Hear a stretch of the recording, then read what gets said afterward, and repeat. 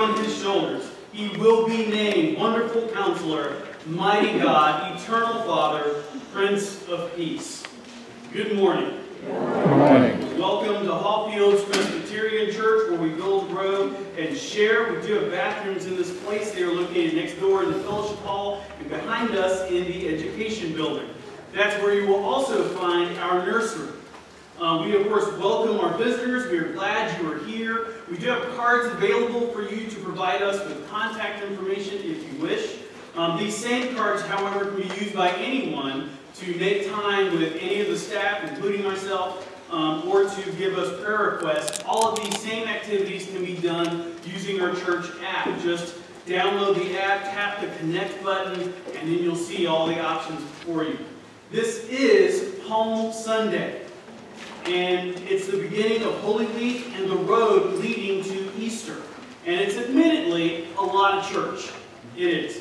However, it's also the time that we set aside each year to journey closely with Jesus and to meditate on the sacrifice that he has made for us all. And so this week we will celebrate the Last Supper with Maundy Thursday at 7 o'clock, where we will also be washing feet. I encourage you to come to this intimate service. Also, Good Friday is where we will spend some time focusing on the death of Jesus Christ.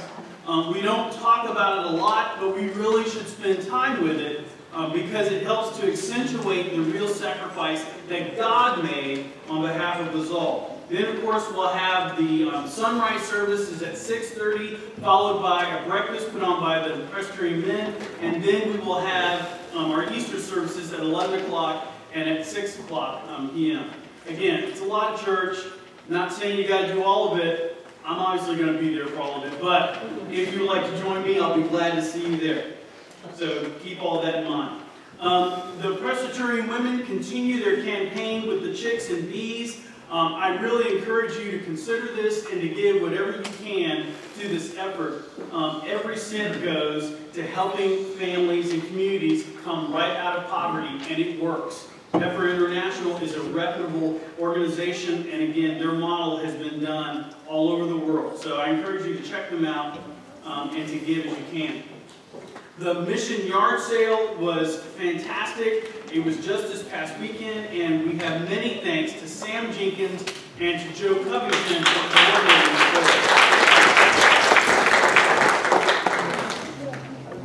the We started our yard sale with prayer, so let's end it with prayer. Pray with me. Thanks to the Lord for everyone he called to help with our mission yard sale and with our bake sale. Thanks for the workers. Thanks for the donations of both sellable items and money. Thanks for the people in our community who bought the merchandise. Thanks for the yard sale success to the tune of $4,018.85. Amen. Amen. I just want to repeat what Sam just said, because I want to look at you with my eyes open and say, thank you is not sufficient. For all of those of you who brought stuff, who bought stuff, who worked, the ladies who did the bake sale, I just can't say thank you enough. I wish I could name you all, but I would forget somebody, and that would be good. So thank you very, very much. And let's give them a hand. That's good. Thank you very much. Very good. And thank you both again. So we began our Lenten journey together talking about food and using that as a metaphor for how we feed our faith. And we started with baby food and our need to grow in our faith. Then we talked about processed food and the need to have authentic faith. And then after that, we got into fast food and the idea that we need to take our time growing our faith. And then we next talked about home-cooked food and the familiar comfort that our faith can bring. We ended Lent by talking about gourmet food and the need to pursue excellence in our faith. Today, again, we celebrate Palm Sunday and God's offering of Jesus' body and blood. So join us for the procession. Hopefully everyone has received a palm. If you haven't, raise your hand and we'll make sure one gets brought to you. I will tell the ushers that I didn't give a palm, so I'm going to steal one from you then. But if you, today, again, we're going to celebrate together the triumphant entry of Jesus Christ, and the way we're going to do it is we're going to process. I'm going to have you stand when the time comes and follow the choir as they make their rounds. And then after you come around, place your palms either on or before the communion table. And then you can return to your seat. Thank you very much, Linda. So after the scripture story is read at the start of our processional, again, bring your palms forward, waving them high, and place them in front of or on the communion table. So with that, let us hear the scripture of the palms. This is Luke chapter 19, verses 29 through 40. As Jesus came to Bethphage and Bethany on the Mount of Olives, he gave 2 disciples a task. He said, "Go into the village over there, and when you enter it, you will find tied up there a colt that no one has ever ridden. Untie it and bring it here. If someone asks, 'Why are you untying it?' just say, 'Its master needs it.'" Those who had been sent found it exactly as he said. As they were untying the colt, its owner said to them, "Why are you untying the colt?" And they replied, "Its master needs it." They brought it to Jesus, threw their clothes on the colt, and lifted Jesus onto it. As Jesus rode along, they spread their clothes on the road. As Jesus approached the road, leading down from the Mount of Olives, the whole throng of his disciples began rejoicing. They praised God with a loud voice because of all the mighty things they had seen. They said, "Blessings on the King, who comes in the name of the Lord, peace in heaven and glory in the highest heavens." Some of the Pharisees from the crowd said, "Jesus, teacher, scold your disciples." Tell them to stop. And he answered, "I tell you, if they were silent, the stones would shout."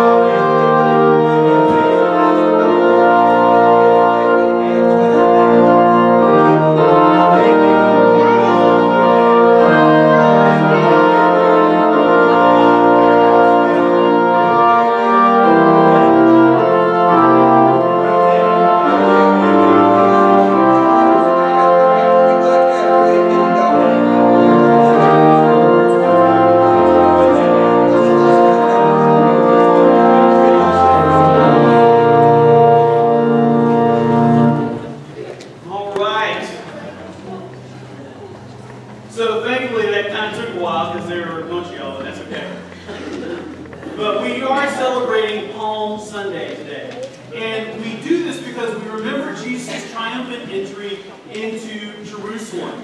And in the manner in which he came in. And anyway, so we celebrate. What made today this travel for Jesus different from when he went to Jericho City or when he was at Lakeside? Okay. Hey, y'all. Seriously, do we even need to be here for this conversation? What are y'all doing? Yeah, actually, why are these people so excited about Jesus on this day? I mean, he's been doing ministry for a long time, turning water to wine, healing people, teaching for like 3 years now. What made them so excited today? I mean, they didn't get excited when he fed 5,000 or killed a blind man. What's up with today? So we do this to honor Christ and to acknowledge what is coming later on this week with Monday, Thursday, with I don't Good think I Friday. get that. They're doing it to honor Christ. But my question is, why now? What made these people get excited about Jesus on this day? You know, I tell you what, why don't y'all come up here, all right, and we'll look at it all together. I mean, that's one of the reasons why we gather for worship, isn't it? Sunday after Sunday, when we're together, we learn about God better. And so that's why in our tradition, we typically will use worship. I don't know why. As a way, again, to think more about God and to learn together. Now, one of the things that we do in our tradition is we say a prayer of confession before at the beginning of worship, and it's to help open us up to hear God's word. And so, let's do that first, and then we'll be ready to hear the story and to maybe answer your question. Is that all right? So let us pray the prayer of confession together. Holy God, we have heard your story before. Help us not fall into the trap of arrogance, thinking either we have nothing new to learn, or that we already know what we need to know about you. You make all things new, Lord. Let our story be that way for us now. Amen. Now, another thing that we do in our tradition is we say a prayer for illumination, which is a fancy way of saying, okay, God, help me understand this. And the reason we do that is because if this is God's word, then we need God's help. So again, before we get any further, let's pray again together a prayer for illumination. After that stuff. Lord God, on this day we celebrate. Open our hearts and minds to see your salvation from creation to the arrival of Christ in human history. Let us hear your story to change the world and make us change agents. In the great name of Jesus Christ, we pray this together. Amen. So when we're talking about Palm Sunday, we were first talking about Jesus, right? And this man from Nazareth who's been going from town to town telling people about God's love. And for many years now, the leaders of the Jewish people, the Pharisees and some other groups, have taught them about God from the Torah, which is the first 5 books of the Bible. They call them the books of Moses. These are stories about our history, the wonder of God creating the earth, and about the faithfulness of Abraham and Sarah, and God calling out to Moses. Hey, I know about Moses. Yeah. He was the one that talked to God through the burning bush, and God told him to go back in and rescue all of God's people from Pharaoh, Egypt. That's right. And then when they left Egypt, they went through the Red Sea, and then they got to Mount Horeb, and they were given the 10 Commandments. But all of this happened, right, through Moses. And they believed that Moses had a direct line to God, a personal contact. And it gave everything that they believed about him a lot of weight. And so when Moses was told by God to go into Egypt, and then the Jews were enslaved and then freed, this was as real to them then as it was back in the day when it happened. So what does that have to do with Jesus?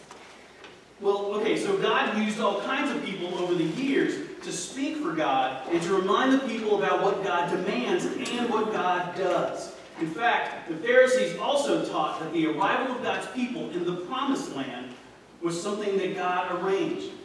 They taught about God's laws for how people should live together, the proper foods to eat, how to prepare them, what to do if you get mold in your house, how to deal with infection, the 10 Commandments, I mean, all kinds of stuff. And the stories talk about the times when the Hebrew people cried out for judges and for kings to rule, like Joshua, Deborah, Gideon, Saul, and of course, King David. Yeah, he was the one who became king after Saul. That's right, that's right. The prophet Samuel was told by God to find the next king, and Samuel was told to look, what to look for. And it wasn't David's older brother. In fact, let's look at 1 Samuel 16, verse 7, see what it says.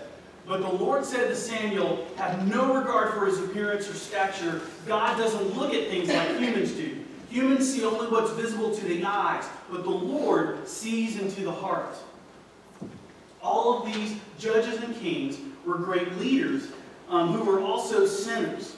They were sinful people that God used to lead the Jews through difficult times. And the Pharisees used these stories of these past leaders to inspire and to instruct. So in addition to the judges and kings, they taught about the prophets, they taught about Jonah running from God's message of mercy and compassion, Esther and Daniel standing up for God in spite of their fear, Elijah.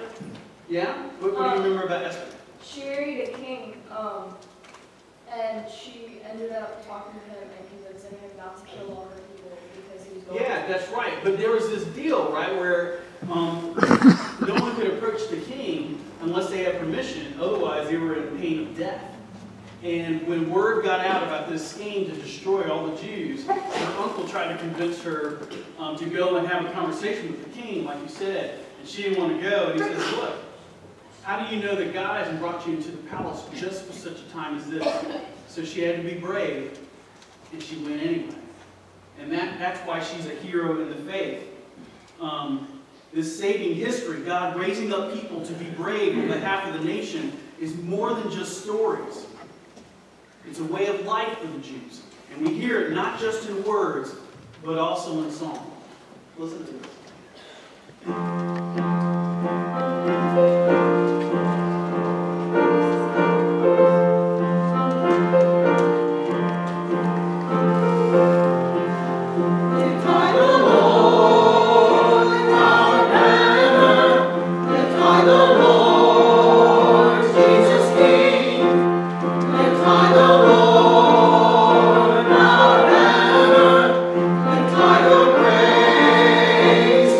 Sing.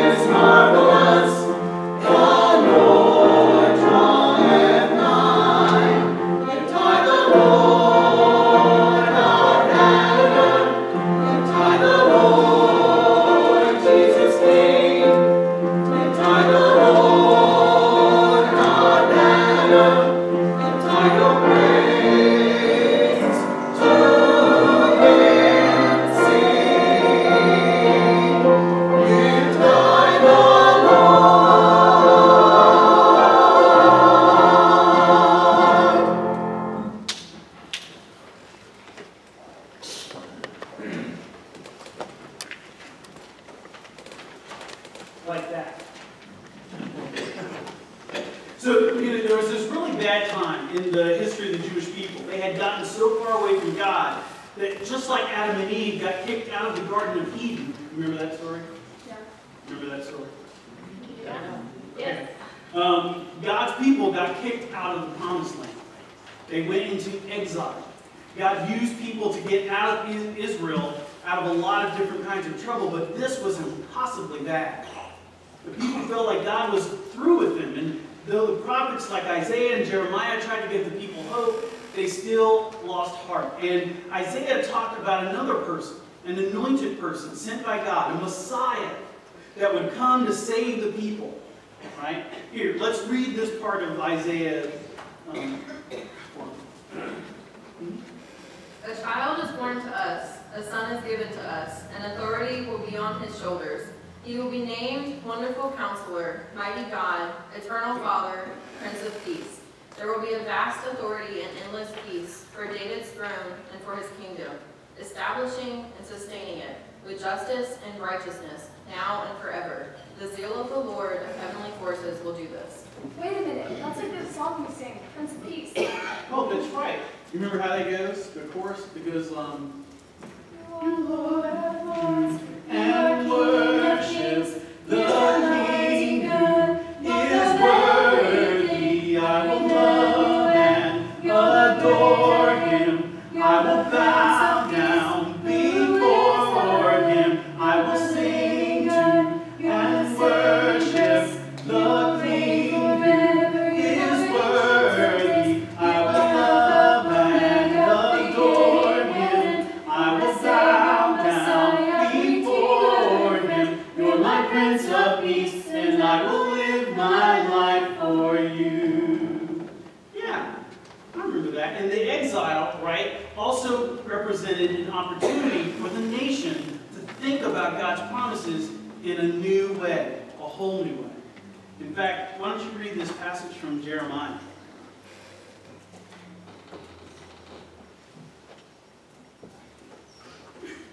The time is coming, declares the Lord, when I will fulfill my gracious promise with the people of Israel and Judah. In those days and at that time, I will raise up a righteous branch from David's line, who will do what is just and right in the land. In these days, Judah will be saved, and Jerusalem will live in safety. And this is what he will be called. The Lord is our righteousness. The Lord proclaims. David will always have one of his descendants sit on the throne of the house of Israel. The word of the Lord. Thanks be to God. So do you notice, by the way, that there are two schools of thought here. The Messiah is coming, right? And the Messiah will be of David's lineage, King David's lineage. And so over the years, many people appeared on the scene claiming to be the one. Sometimes their claims led to retaliation from the rulers in question. The Jewish leadership of Jesus' day was very concerned about putting down any rebellions, but everyone still clung to the hope and the promise that the Messiah would bring. Let's sing a song like they might have sung then together.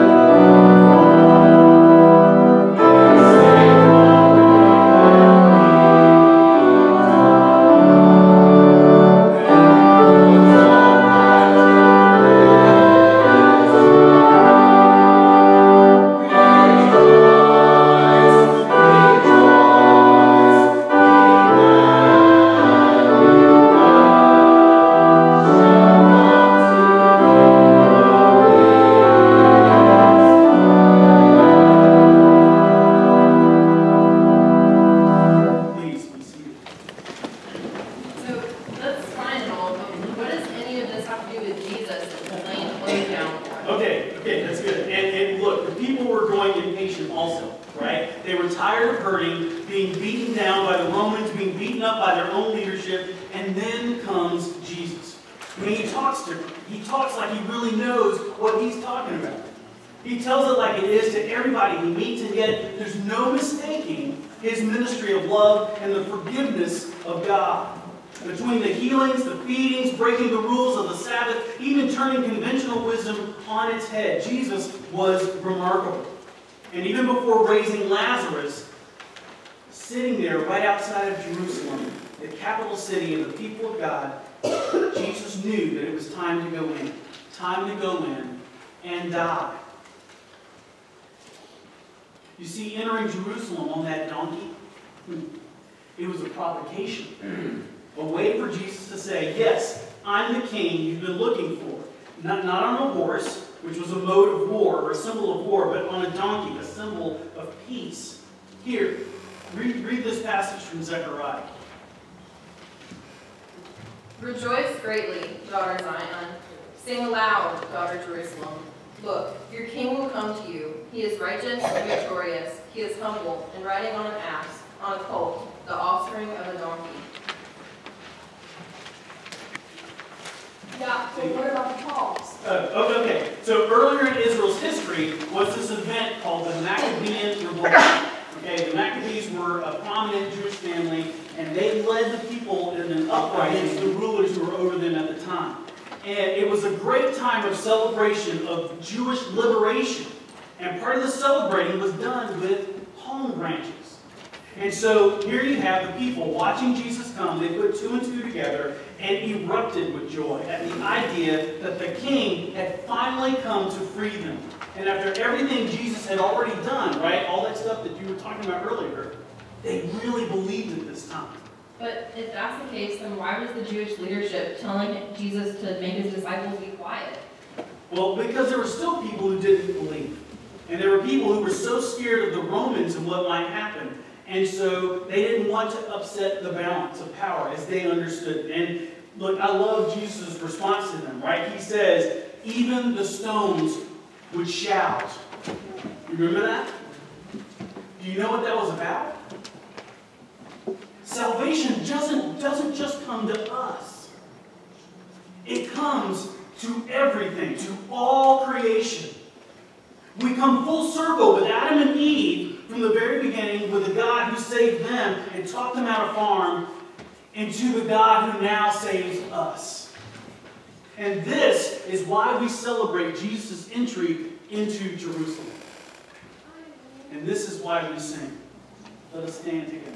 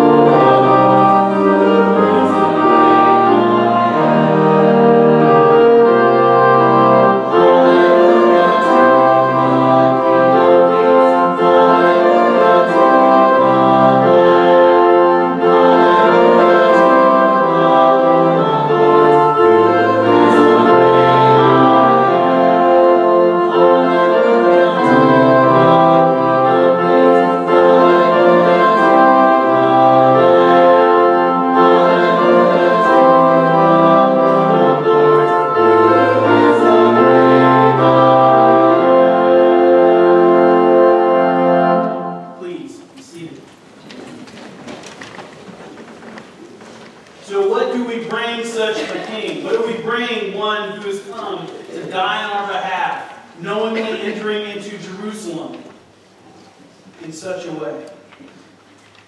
Well, all that God really asks of us is gratitude. It is. And that gratitude is meted out in the way in which we live out our faith. And the offering is just one way of doing that. The time of the offering is just a chance for us to further demonstrate together our common commitment, at least a portion of it. And what we might put in the plate or submit online is just a token of what we really should be doing with the whole of our lives, at all times celebrating the coming of the King. And so let us give not from obligation, but as we feel led. Let us give as the Spirit directs.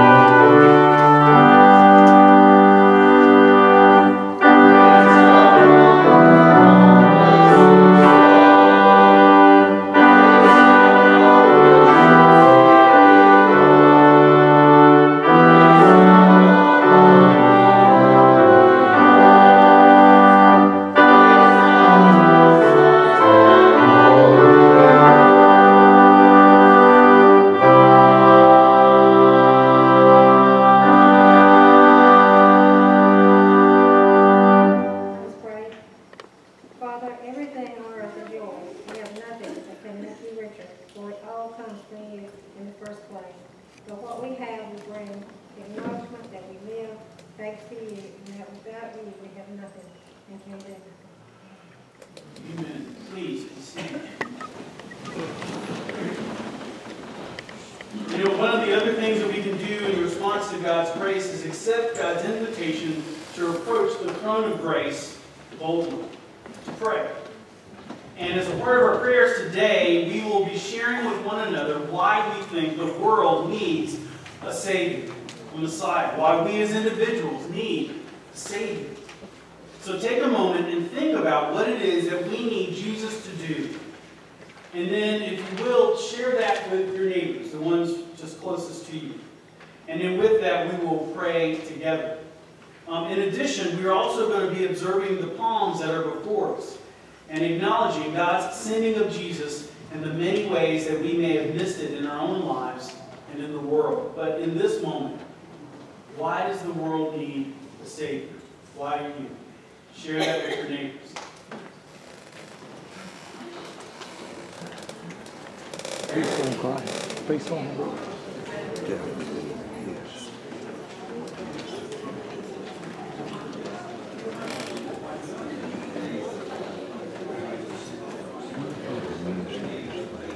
I don't know what this is.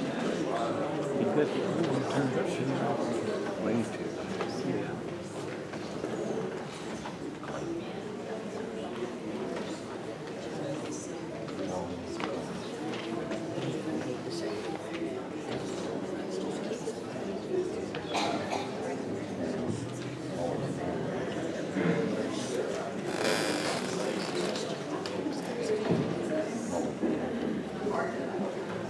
One of the reasons we need Jesus Christ today is we need peace on earth.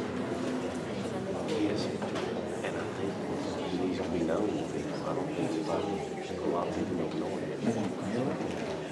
Just they don't act like it. Too much else in the way. Yes.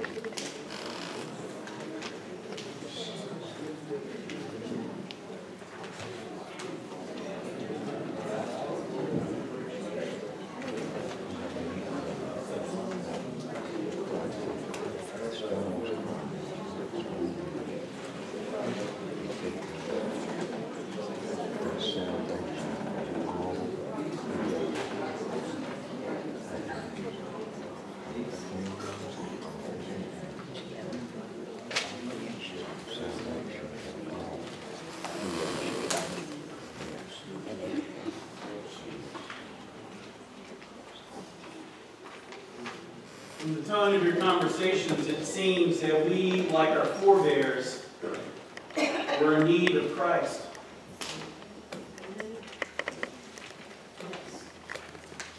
So along with much of what you've already said, and of course the prayer list that is before us, let us pray together.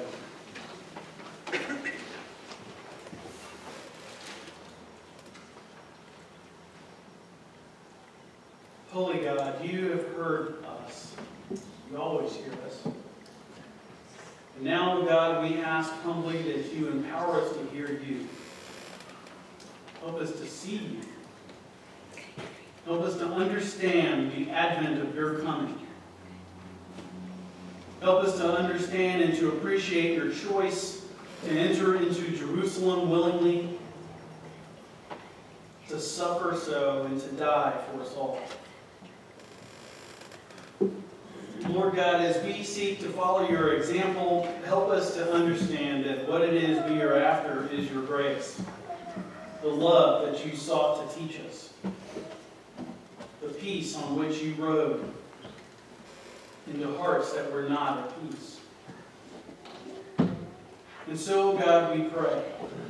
We pray that we not miss your entry this time. Maybe not into Jerusalem, but certainly into our lives. Help us to observe all the places where you are at work and where you are reaching out to us and drawing us in, helping us to be a part of the kingdom that you are building. Help us indeed as we pray to be change agents with you in a world that desperately needs the Savior that you offer. You hear all the reasons, O God, and you certainly have your own. Reasons that you spell out so plainly in your word, that you love the world, that you gave your only begotten Son, that whosoever would believe in him would not perish, but have everlasting life. That you sent Jesus into the world not to condemn the world, but that the world through him might be saved. Thus he rides. And thus we should welcome him. And so with the symbols of these palms, and with the attitudes of our own hearts and minds, O God, help us to welcome you. Help us to make the path easy for you. Help us to accept you. We pray this not only for ourselves, but for so many that we can name, including our staff member of the month, Ricky Lee, for Carol, who continues to recover from her surgery and is making great progress, for Gloria and her family as they walk with her in these last moments. For Eric as he continues to improve, as well as for Katie, whose progress is slow, but keep up her courage. We also continue to pray for Jim as he recovers, and for his wife Jewel, not only as she continues to serve with us, but also suffers from her back that's ailing her. We also pray, O God, continually for Dot and are grateful for her recovery that seems full. We also continue to pray and give you thanks for Jen, who's making great progress from her brain tumors. We also continue to pray for Catherine and are grateful for her progress. We also pray for Woody, who had to briefly go into the hospital with his blood getting too thin. We just pray that that got regulated and that he's on a better footing now. We also continue to pray for Millie as she recovers from her dehydration. We also continue to lift up Pat, and we pray for the family of Craig Wallington. Lord, we also pray for the family of Donna Rice and for the family of Patricia Sawyer. We continue to lift up Kimmy and are glad that her ankle is so much better. We also continue to pray for the woman who came in need of prayer. You know her, O God, and as well as her need. We also lift up Brandon to you, who continues to be in the ICU in Fredericksburg. We also pray for the family of Beth Adams. We lift up Len to you, as well as the people of Syria and this most recent chemical attack. Lord God, we also pray for Mary, who's in rehab, as well as for Debbie, who's facing stage 4 pancreatic cancer.